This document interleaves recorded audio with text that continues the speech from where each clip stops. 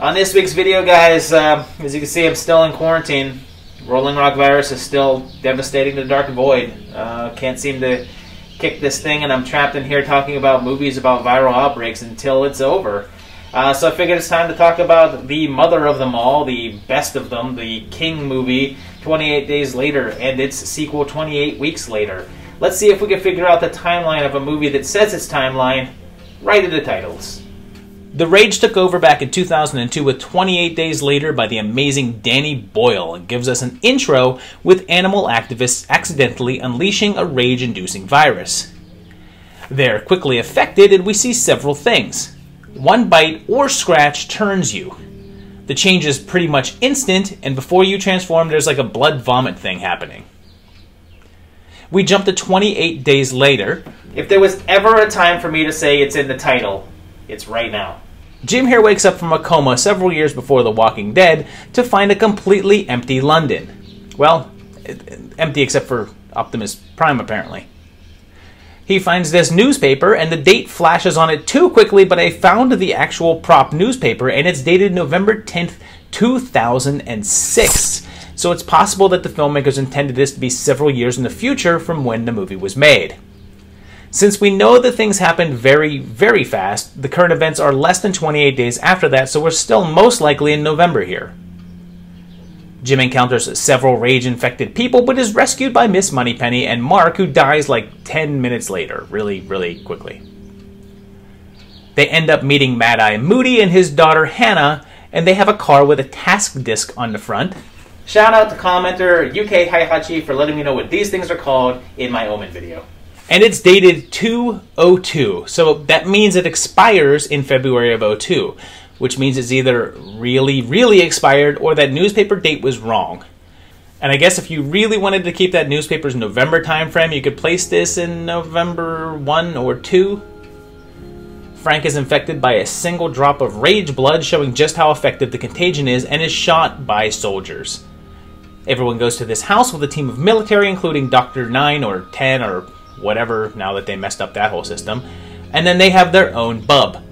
But it very quickly becomes clear that they're no longer very sane when they try to kill Jim. He manages to escape and save the girls in the middle of an infected attack, and one of the greatest uses of a soundtrack in all of horror, although I have to say Jim's plan is a little reckless, since there's no way that he could ensure Hannah and Selena wouldn't be attacked by infected as well. They escape, but Jim gets shot, and we jump ahead another 28 days. So again, if that newspaper were correct, we'd be in December now, most likely, and we discover that England was isolated in the infection and the rest of the world is okay.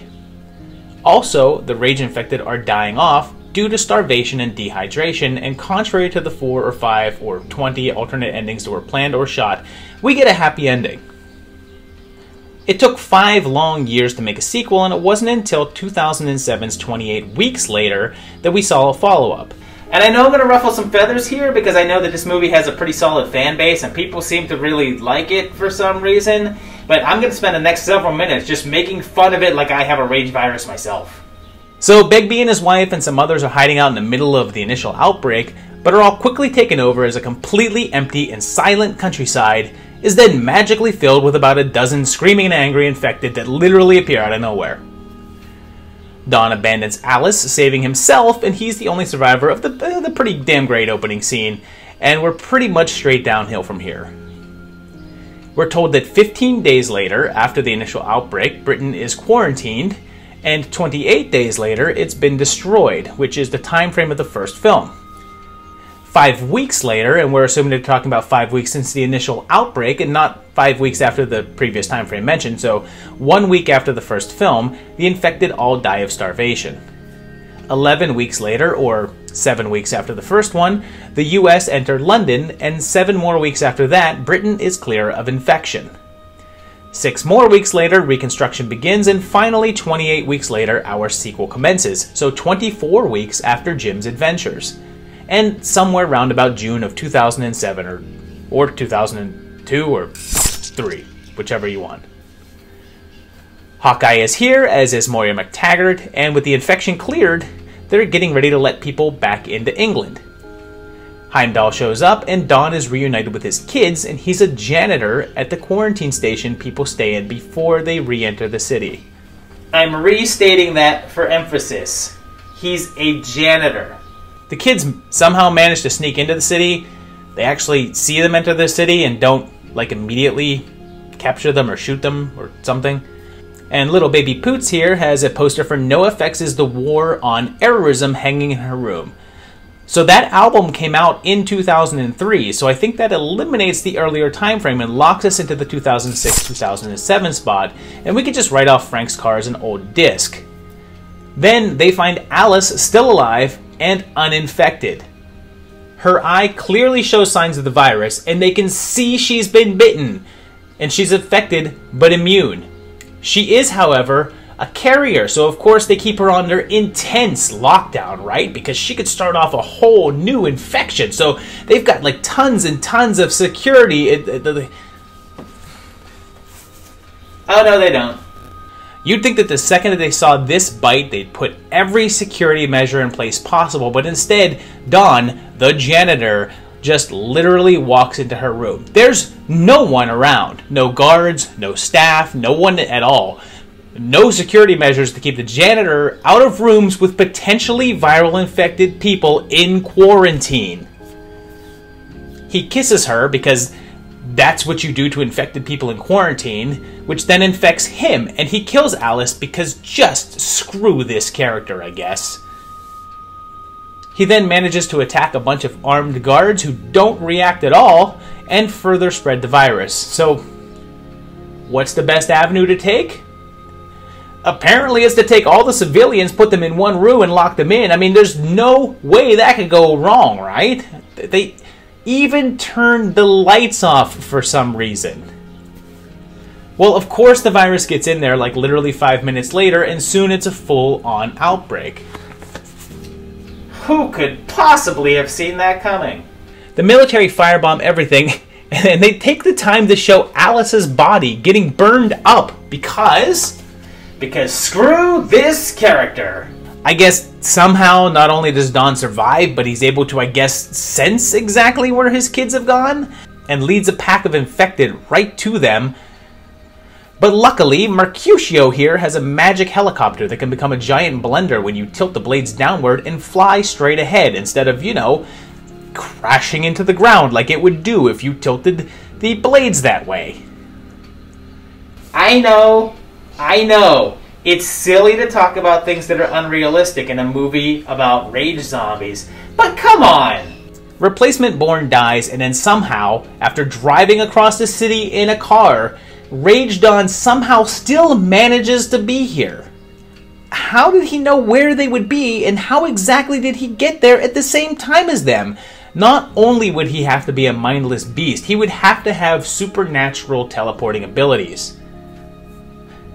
Don kills Scarlet, bites Andy, who's also an immune character like his mom, and they kill Don and escape in the copter. 28 days go by, and it looks like little Andy is now responsible for virus spreading into Paris, so great job, kid. I wish they'd shot you earlier. There was also a comic book series considered to be in canon entitled 28 Days Later, The Aftermath, released by Fox Atomic Comics that bridged the gap between the two films. And another simply called 28 Days Later that focused on Selina after the events of the first film.